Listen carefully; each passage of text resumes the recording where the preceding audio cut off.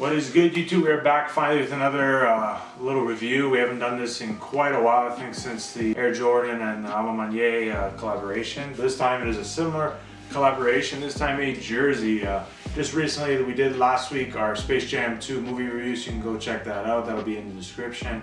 And also you can check out pretty much everything that's been going on with Space Jam. There's been tons of collaborations. I think the only thing that hasn't released yet is the LeBron 19 Space Jam, which I'm gonna look out for, but the A's just came out this past week. There was a clothing collection. They did the whole collab with Nike. If you watch the movie, there's Nike branded everywhere, and I actually like that part of it. Some people didn't really like that, but pretty much as soon as I seen the jersey months ago with the trailers and all that, and has my favorite color, orange, and it's got that like baby blue vibe that I really like about it, and yeah, I really liked it, and I had to grab the Toon Squad jersey. I actually got it off Foot Locker Canada. It's not wasting any time here.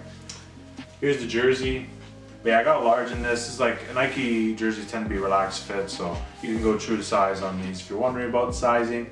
As you can see, the gold Nike swoosh embroidered on there, really nice. Same shit he wore in the movies.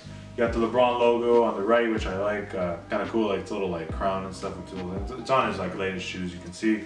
Got the Toon Squad, and here's like this baby blue, and then it kind of, it's like this gradient, like it kind of moves across to the side. But the bottom where usually where it puts the size and like and all that, it actually says, has his logo, it has like his face. Strive for greatness. That's, I think his son's basketball team is called that, Toon Squad. Toward the back, that gradient continues and just finishes up there with, and then his number 6. That he actually is wearing number 6 this season, which is kind of funny that they timed. I don't know when they finished filming this, but yeah, it's a really nice jersey. Just wanted to have it. I need to get the original Space Jam jersey off Amazon or something like that one of these days. And should I wear it? Yo, if you give me 50 likes when the Raptors return, the first game I go to, I'll wear this. 50 likes, we'll do it. And yeah, I think it is Nike dry fit as well. Made in Thailand, not Vietnam this time. But I have no complaints. But anyways, guys, if you guys enjoyed this review, let us know.